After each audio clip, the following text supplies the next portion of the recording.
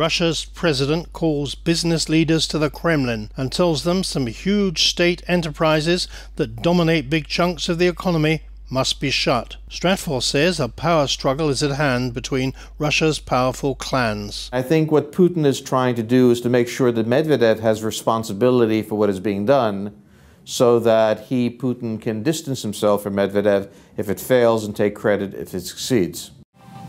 I'm Colin Chapman at Stratfor. Welcome to Agenda with George Friedman.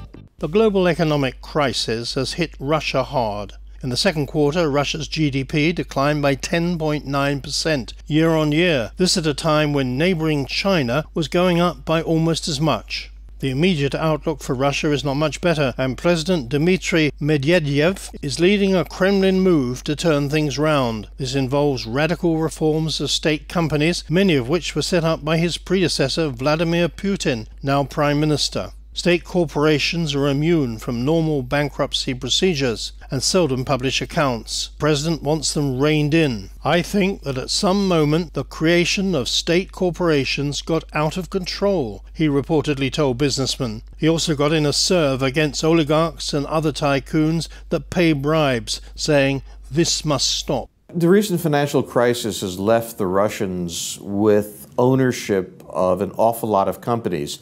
Not unlike what's happened in Europe and the United States. Many of these aren't viable and they're dragging down the economy. So under the current circumstances, they feel they've overshot the mark and are trying to peel it back.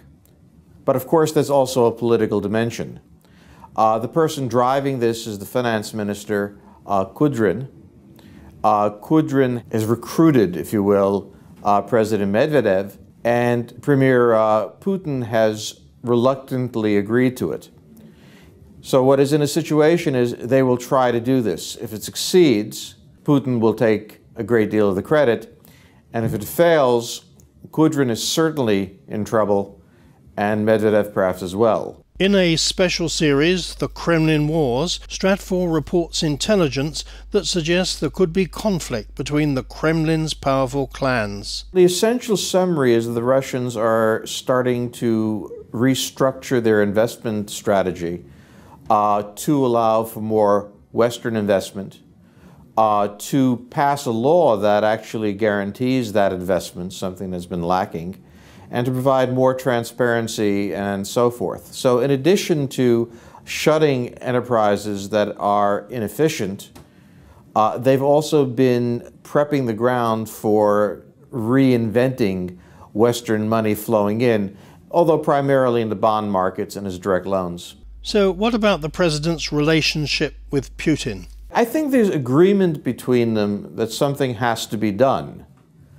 I think the real issue is who's going to take responsibility for doing something. And I think what Putin is trying to do is to make sure that Medvedev has responsibility for what is being done, so that he, Putin, can distance himself from Medvedev if it fails and take credit if it succeeds. The question that's going to really arise there is whether the enterprises they shut down will be those that are inefficient or those that have poor political connections. That remains to be seen. Now, here's Marla Dial with a look at what else is on the agenda. We'll be following the travels of Zhu Kaihu, one of China's top military officials, through the United States. He'll be in talks at the Pentagon and touring military sites in 6 different states by the end of the month. A North Korean diplomat, Ri Gun, also will be traveling through the U.S., a rare event.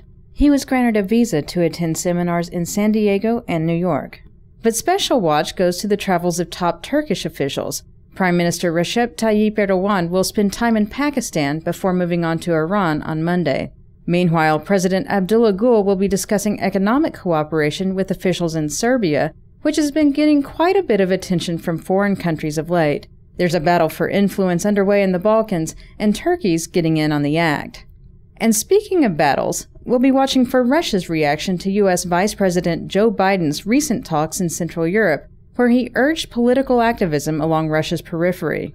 You can help guide Moldova, Georgia, Ukraine along the path of lasting stability and prosperity. It's your time to lead.